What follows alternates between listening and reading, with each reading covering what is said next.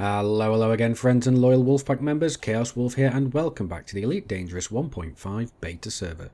Now, if you do enjoy this video, please don't hesitate to hit those like and subscribe buttons, because they really do help my channel out.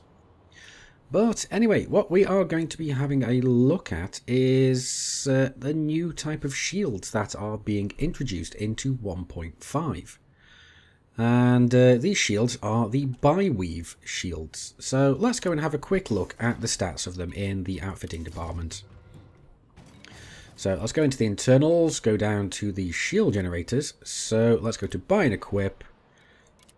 And let's compare them with their standard counterparts. Now, bi-weave shields only come in one rating. They only ever come in class C, in rating C even. So you can have 2C, 3C, 4C, 5C, 6C, 7C, and 8C. But you can't have like a 4A. It's only normal shields and prismatic shields which come in those range. Actually, no, even prismatic shields don't come in all range. Prismatics only come in A rating. So bi-weave shields only come in C rating, but they come in all the classes. Now, one of the things we can tell from here is that the bi-weave shields generally don't use as much power as their standard A-rated equivalents. So they're not using as much power. So that's good. It means that ships like the Vulture and other similar ships that have power limiting issues can use these shields and get a little bit more juice out of the reactor, so to speak. But what is the trade-off for this? Well, let's first of all have a look at the recharge rate of these shields. On the left we have the standard A, centre is the bi-weave, and on the right we have a standard C4, just for completionist's sake. But as you can see in the centre, the bi-weave is actually recharging at least twice as fast as the standard A1. You can see it's recharging so fast, it's actually pulling so much power out of the system's capacitor. And did you hear the sound of when the shield actually got, well, when it reformed? It does sound very different. And now it is still regenning as well. And there we go, we have full shields on the C4 bi-weave. So that is awesome. So what that pretty much means is that the bi-weave shields recharge 50% faster. The shields don't just recharge and come back up 50% faster, they also regenerate their strength faster. 50% faster than the equivalent A-rated standard shield. We just put the C-rated shield in there just for completionist's sake, like I said, so you can see how it reacted in relation to that. How does the strength of the shield work out? Well, it turns out that the shields are the equivalent of a D-rated shield of the equivalent class.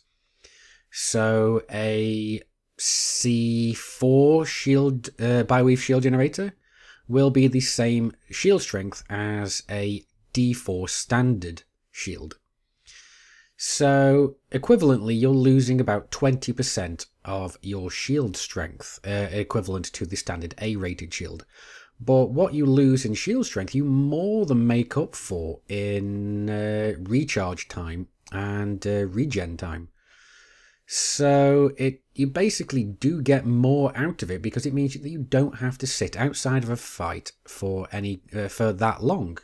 You're spending half the time sitting around waiting for your shields to come back up.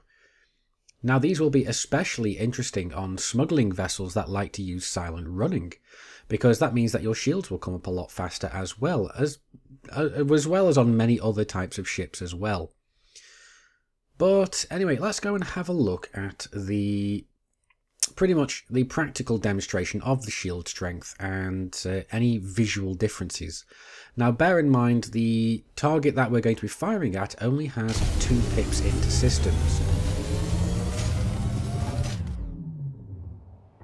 I don't know if you noticed that, but you should notice it pretty soon.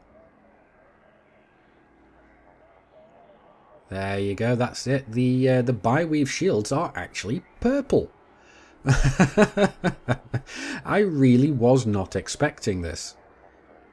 But as you can see, the shields do go down a lot faster. The bi-weave shields have about 100 megajoules shield strength, whereas the standard A4s have 124 megajoules of shield strength.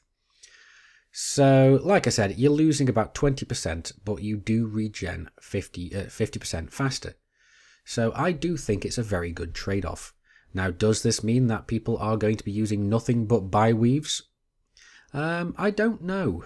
We'll have to wait and see. I do think that standard shields and prismatic shields as well have their place.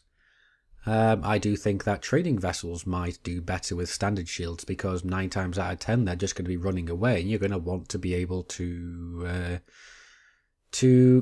pretty much tank out as many hits as you can as you're trying to run away. But anyway, that's just my thoughts on this. What do you guys think? Do you think that the bi-weave shields are the way forward, or are you going to be sticking with your prismatics or your standard shields? As always, let me know in the comments and we will see how it goes. But anyway guys, that's pretty much it for this video. I do hope you've enjoyed it. If so, please don't hesitate to hit those like and subscribe buttons, because they really do help my channel out. And anyway, Commanders, until next time, I've been Commander Chaos Wolf, you've been epic, I will see you soon, and until then, keep flying and stay shiny.